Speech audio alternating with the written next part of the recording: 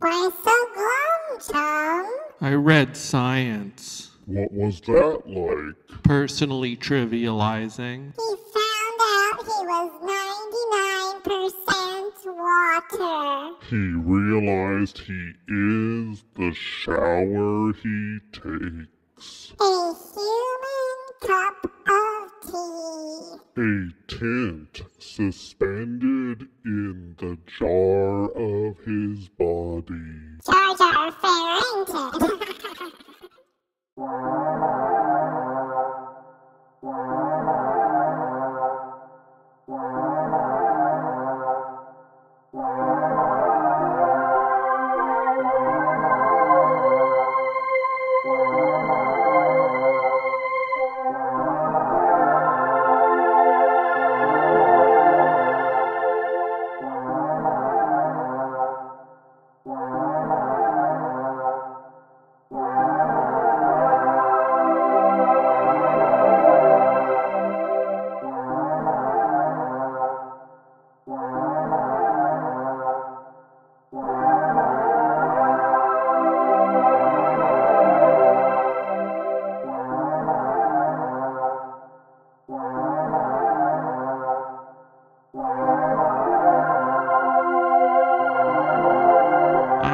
Talking over it.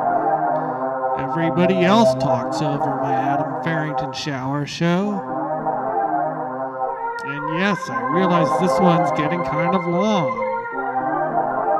It takes a lot of patience to absorb someone else's art.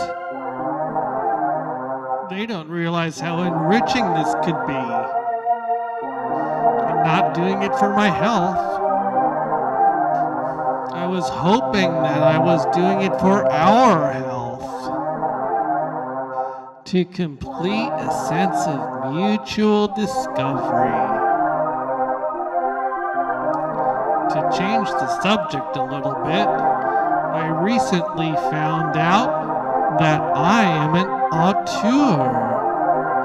An auteur is a filmmaker whose creative control and personal vision is so all-encompassing and unified with his film that the auteur is viewed to be the author of said film. I think this is clearly the case with the Adam Farrington Shower Show, and in the long run, I believe that my vision will be appreciated. Though in the short term, it is a bitter pill to swallow, to know that one of the most tangible things the Adam Farrington Shower Show has accomplished is to bring about the dissolution of my friendship with a long-standing mentor. He thought my show was stupid. Differences of opinion and perspective always come as a surprise.